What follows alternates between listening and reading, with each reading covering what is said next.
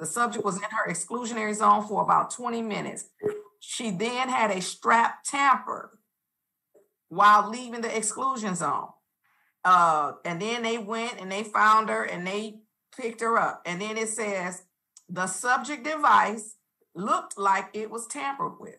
I have included a couple of images with this report that shows the device has been cut. She also had a roll of tinfoil in the front seat of the vehicle. 01, the people of the state of Michigan versus Nicole Brown. Defendant is charged with 1 count of assault or assault and battery. And this sounds like something Ms. Stevenson did. Some scheduled bond violation. That I never even seen that on my docket before. Appearances, please. For the record, Your Honor, Christina Ritter on behalf of the people. Janice Stevenson appearing on behalf of Ms. Nicole Brown. Ms. Brown, ma'am, please unmute and tell the judge your full name. Good morning, Your Honor, Nicole Brown. What's your middle name? Do you have one?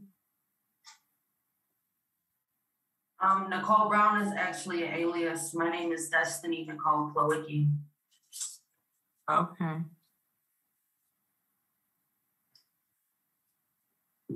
Mr. Flanagan, do we have an alias on her file? On the file, yes, Your Honor. It does state that. So is this the case? When was Ms. Brown here previously?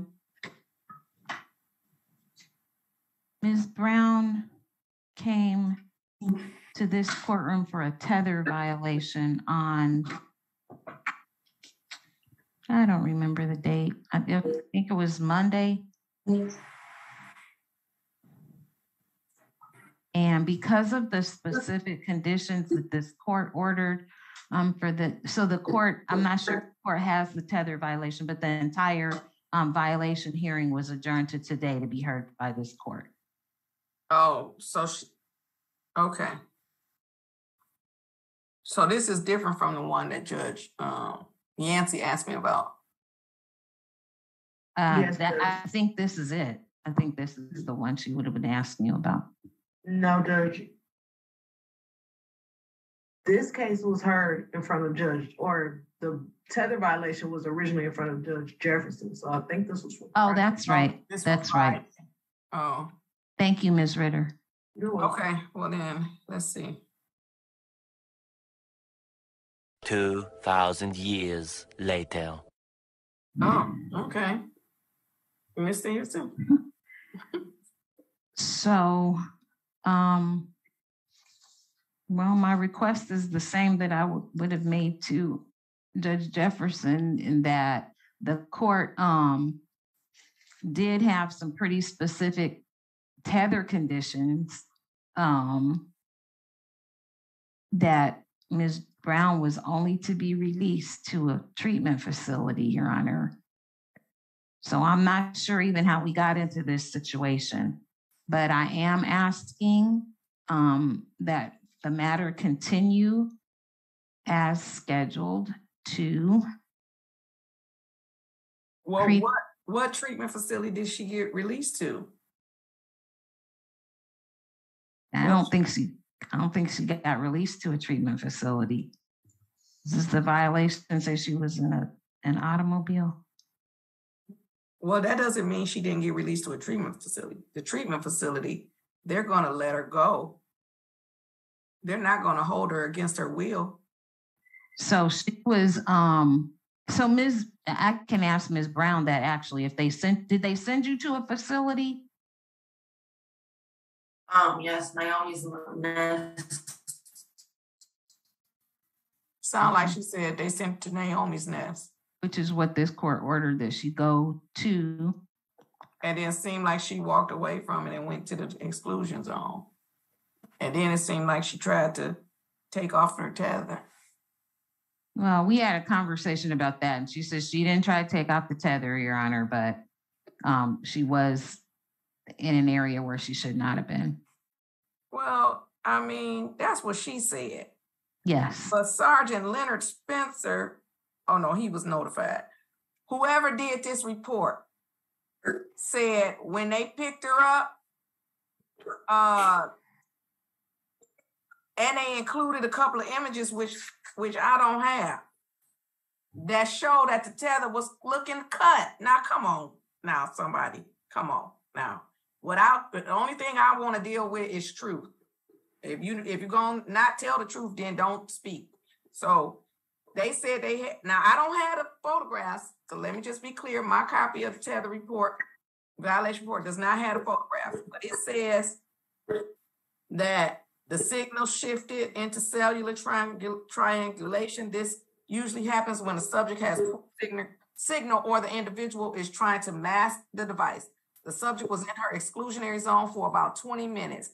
She then had a strap tampered while leaving the exclusion zone. And then they went and they found her and they picked her up. And then it says the subject device looked like it was tampered with. I have included a couple of images with this report that shows the device has been cut. She also had a roll of tinfoil in the front seat of the vehicle. Yeah. So, Ready, Your Honor. I'm focused now, and I am ready. Yeah, you said that probably last time. We was all focused. Ms. Stevenson, I'm not changing nothing, and she gonna be on house arrest this time. She gonna go back to. It ain't no exclusion zone. It's house arrest. She's charged with assault and battery. It's a 93-day misdemeanor. I don't want to keep her in jail. However, she going to treatment on house arrest. Now, you know, all I can say is one of the saddest days that I've had in terms of dealing with people who need assistance in drug assistance is when the young lady graduated from drug treatment court or was 3 days away from graduating from drug treatment court and then went in the drug house and they found her dead from an overdose. Listen, all I can tell you is every time I eat a bag of chips, I only think of if you keep doing this and the result is going to be this, you have nobody to blame but yourself. Now, the fight is real. The struggle is real, but we can't make you get help. Help is only if you want to get help.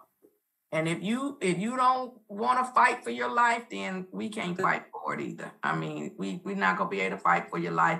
And you just go keep walking away from the drug houses. The drug rehab. So I'm not suggesting that it's not hard. I know it's hard. But come on, whoever taking you there, they're not your friend. Whoever is trying to do, they're not your friend. They don't love you. They don't care nothing about you. Whoever is trying to help you get drugs, they don't care about you. They don't care about you. They don't care about you. They're lying to you. So I'm going to continue I'm going to try again. If at first you don't succeed, what? Try again. We're going to try again and help you. We're going to try again and help you. I'm going to amend my order to that it's a house arrest tethered to Naomi's Nest. Now, if she walked away, I don't know if Naomi's Nest going to take her back, but I don't know their rules. I'm hopeful that they're open to receiving people who walk away because they should know that, the people need more than one chance to try to,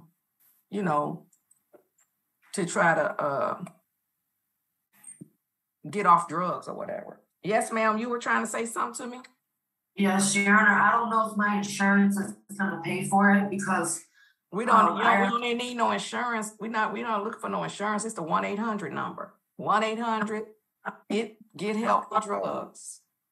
I called it. They only do it 3 times a year, and I voluntarily went a couple months ago and did complete a program. But it is. It's Naomi's Nest or jail. That's all I can tell you. That's it. That's all. So if your insurance not gonna pay for it, and Naomi's Nest not gonna keep you there, then we have to fast track this here. We're gonna have to fast track this case because she's gonna be in jail. Because where she's not gonna be is at a drug house on my time, while the case is pending in front of me. So it's Naomi's Nest, or I won't say Naomi's Nest. It's a treatment facility or jail. Now, if we want to go ahead and try to resolve the case, I could put her on the docket right quick. You could decide what you want to do. And if it is turning out to be a plea, we can get her into drug treatment court, and they have much more, they have much more ability. The person don't have to have no insurance to go to drug court. That's why I know what I'm saying. Ain't no insurance of all. We can't say drug treatment court is only for people with insurance. Absolutely not. No. Okay. They have money to pay. So right now it's treatment facility, house arrest, tethered house arrest to the treatment facility, or it is, so as soon as she leave there, it's gonna trigger that she's out violating the conditions. And then we can try to get her back in here as quick as possible. I don't know, what stage are we at? This said pre-trial. No, this just say violation. Has she already been in front of me for the pre-trial? She has her pre-trial on August 29th, Your Honor. All right, I could fast track. I don't know. Did you already contact your complainant for that? Probably for that date. For that date, Judge, but just some information for the court, Your Honor. I'm looking in the investigator's report. It looks like this incident happened at the address that's part of the exclusion zone. Right. And the complainant witness lives at that address as well. So from my understanding of the investigator's report, the defendant and the complainant witness were roommates. I don't know the relationship, but I know they lived in the same home. I think I knew that, and I think I said I was keeping this. Okay. Because Judge Garrett is off, and I wasn't going to risk it. That's fine, Judge. I just want the court to know.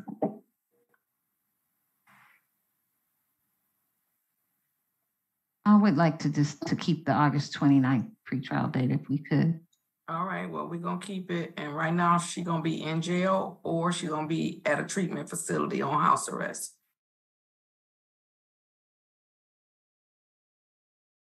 And if you tamper with this tether,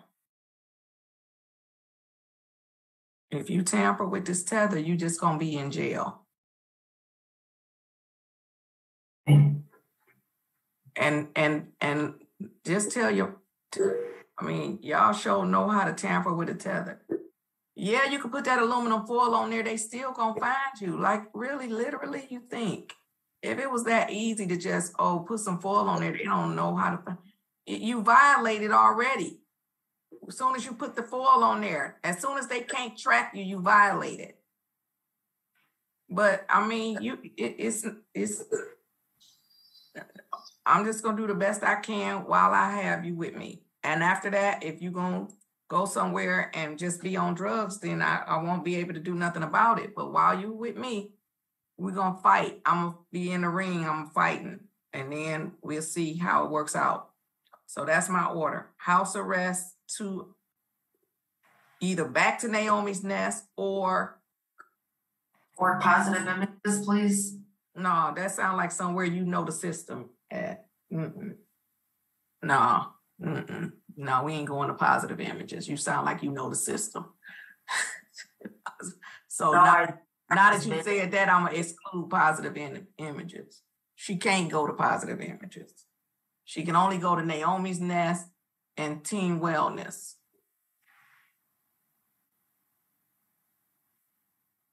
Oh, no, that's the place that said they don't take women. Right. So Naomi's Nest, I'm going to call Judge Holmes to see where else they send women, and we'll put it on the list, but not positive images. I only asked there because it's a good program and I have completed it before. Well, then how good is the program? So let's talk about that. How good is the program if you completed it and we back in the same situation? That's like somebody saying, I went to a great law school, but I can't pass the bar. I've been taking it for 10 years. No, then your law school wasn't that good. It didn't teach you the stuff you needed to know to pass the bar. Either that or you just not participating. So it wasn't no good program if you back in the same situation. So now we're going to send you to a great program. We're going to forego the good program. We're going to try to find a great program. Okay.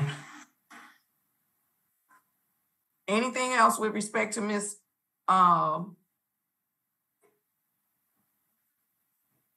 Brown. No, thank you, Judge. No, thank you very much, Your Honor. And we're all set until August 29th, and she'll either be at a facility or she'll be where she is. Thank you, Your Honor. You're welcome. You're all set. Hopefully I'll see you on August 29th. Thank You're welcome. How long has she been in custody? Since August. about a month. It hasn't been no month. It said August 2nd on the report. It might seem like a month because you probably been high the whole time. No, because I was, and then I came back a couple hours later. Okay.